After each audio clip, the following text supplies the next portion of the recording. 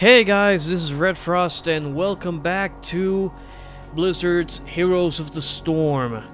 Now, they've just done like a quick update to the client and they've practically reset everything. So for the time being, they're actually showing off all of the different characters because they're actually free to test for the time being. The shop has gone offline, or so they say. But since they've made a few changes and added a few more heroes, I decided to make a quick video to show you guys some of the changes. Now in this case, I'd like to go through each and every one of the heroes to show you, well, the two new ones, which in this case would be Chen Stormstout and Rhaegar, the Shaman. And I want to show you the new Master skins. So let's start, shall we? Well, hello. Chen Stormstout, Brewmaster. Not bad, not bad. I feel that his beard, or his, I don't know, technically is that a beard? Technically it's sideburns. A little bit too long, but other than that, he's looking good. But, get this.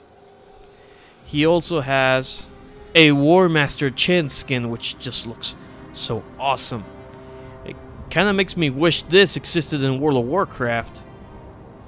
That would make for an awesome monk skin, or I don't know. That doesn't look like a male. That'd be good for like I don't know, druid or something. Especially with this bear thing on the front. That looks awesome. Too bad we can't see his face. I think he has a faceplate or something on. I can't really tell from this angle, but it looks good. Take all the time you need. For if we never take time, how can we have time? Sure. Now, Mokra. Here's Rhaegar. Very nice, very nice. So far, the only orc in the game. I was kind of hoping they'd add Thrall or someone, I don't know. So we have the Ironclaw skin, which is awesome. Look at that. And as always, you know, there's the color variation. This one kind of makes it look like a Blackrock orc. This one is more of a Fell orc. This is the classic look. I like the spikes and everything. It goes with the whole Horde theme. But the helmet itself kind of reminds me of Deathwing and such. It's just so awesome. Look at that. And there's the Master skin, which according to this, you achieve Hero level 10 in order to unlock. And it's this, which is reminiscent to some of the armor that came out in Cataclysm. I hate sitting on the sidelines. Yeah, sure. And it has little ghost wolves on the shoulders, so that reminds me of some of the challenge mode armors, which is great. Speak, Terran. Here we have Zagara again, but now we have the the Master skin, which is like super Mega Zagara in a way. Not that much of a difference, but damn does it look creepy. Next up we have Little Murky, but he doesn't have a Master skin so far. Hello, I am happy to meet you. Here we have Brightwing and her Master skin. Nice little touch of color there. The horns. Excuse me. Not bad, not bad. For being one of the creepiest creatures in the game, it definitely looks pretty. Hi there. We got Lily, which gets a very nice... I don't even know how to describe it. It just looks nice. The whole butterfly theme and everything. It's cute. It's cute. It really is. And even the Master skins have color variation. So not bad. Not bad at all. Yeah. Tychus Finley. And we go to Master Skin. He becomes even more badass. Look at that. Now, as far as I know, the skins themselves don't really affect the hero. But man, does it stand out when you're in game. What more? Here's Stitches and his Master skin. Nice little royalty nod there. Oh crap, he still doesn't have any pants. That's gross. But yeah, now he's royalty. Cute. All will serve me in death. Now Arthas's master skin is awesome. Look at that. It's not like the Lich King, it's more of a Lich Emperor of sorts. I mean, look at those shoulders. I mean, it has been said that shoulders in Warcraft are a sign of status. This is just insane. I love the cape too, and the helmet is just... It's kind of like combining the Lich King helmet with Syndragosa in a way.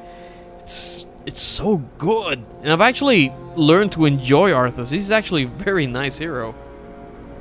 Speak, minion. Now we have Diablo, and we have Master Diablo, which is just armor to the teeth. Now this looks awesome. Look at that. Holy crap. Your presence honors me. Tyrael becomes sort of like an archangel of sorts, which is actually kind of nice. I like the armor and everything. The only thing I really don't like about this skin is the sword. I actually prefer the original sword, but what can you do? Let's rock. Elitar Chieftain doesn't have a master skin so far, The ancients watch over us. but Sonya gets some legendary armor from Diablo. Or, well, actually no, it's not really legendaries, but they do look nice. It's a nice standout, and again, you can change the colors, which also changes the colors of her war paint, which is awesome. What can I do for you? Moradin has quite a nice change, because you can see him here. He's armored and everything. He has an ogre. He has ogre skulls in his back and everything. It's rather nice. But the master skin takes it to a whole new level. I mean, look at the weapons. The weapons themselves look badass. I mean, they look like stuff you'd get from Ulduar or something. And his shoulders and helmet are from ICC. It just looks so badass. I am the sword. So we have Kerrigan, and now she's like super mega neon Kerrigan. Holy crap. Looks so good. And in fact, it almost looks as though her Zerg changes are becoming a lot more pronounced in this form, which is awesome. Nova here. Nova goes very cyberpunky in a way, because she has that whole, I don't know, sort of special ops things going on, and she has that holographic hair thingy. It looks good, looks really good. And no matter what skin you choose for her, that ass. Here we have Falstad, and Falstad just goes rocking with this one. Not only does his Griffin get armor, or rather different kind of armor, he himself just looks too good with that mohawk. Look at that. It's just so good. I mean, the quality of it, it really makes you want to level up the character just to get these skins. And again, the color variation, which changes both the Griffin and Moradin himself. Sorry, Falstad. I'm Horde, guys. I don't know Alliance. How may I help? So here we have the Demon Hunter. Now that's a Demon Hunter. Wow, look at that. Nice little detail with the wings. I like the shoulders with the wings. The helmet is just so badass. It almost even looks like a warlock thing from World of Warcraft. It's just insane. Who dares? Illidan just by himself is badass, but Master Illidan is even more so. I want this armor in World of Warcraft. This is insane. I could imagine this being something for, I don't know, shaman or something, because it kind of looks like male armor in a way, but that helmet, dude, that just looks so good. And it keeps with the whole demonic theme of Illidan. What's the story? Jimmy Raynor, fine the way he is, but now he's like Tactical Raynor. Look at the symbol on his shoulder, The gun's even better. He has a little bit more reflective surfaces. He has a thing on this on his eye, so he can use the, I would imagine, rocket launchers on his. What would you call that? That's technically the top of his suit, but it just looks great, guys. It's awesome. My only concern is that you probably won't be noticing it that much while in game, but we'll see. We'll see, because I like Jimmy. So I might actually level this guy up just so I can test out this skin. It's so good. Greetings, friend. Now, next we have Zeratul. And Zeratul pretty much turns into a Predator. Look at that. That is just awesome. Now, I myself am not that big a fan of Zeratul, mostly because I don't know how to use them. But, man, this armor looks so good. And even in the different colors, it still looks badass. In fact, it even looks a little bit more Predatorish that way. Amazing. Hail, stranger. Uther doesn't change all that much. He gets a helmet and a few things. His weapon changes a little bit. It's more like add-ons more than anything. But even so, it looks so good. Kind of makes me want to try to transmogrify this for a paladin in World of Warcraft. It's just so awesome looking. If only we could get shoulders like those. Man. I am listening. Malfurion sadly doesn't have a master skin yet.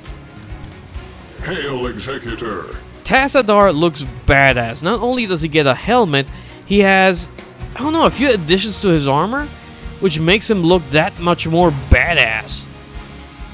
It's excellent. Although still my favorite is Mecha Tassadar, because I mean, come on guys, how can you not love this? May a loon light your path. Tyrande doesn't change that much. A few more add-ons and such. The wings in the back are actually kind of nice. The weapon is a nice little detail. The helmet, though, I don't know. It goes with the whole Night Elf theme, but I feel it doesn't actually fit her all that much. I mean, the shoulders I like. I mean, look at the comparison.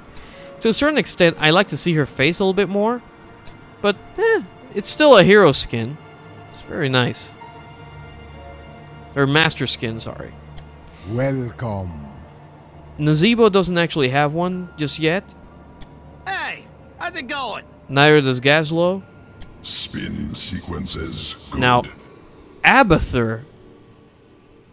I've yet to learn how to use Abathur. Abathur is not...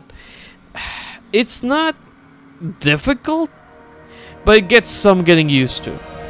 Thing is, I haven't actually played him, but this master skin makes me want to play him. I mean, look at that.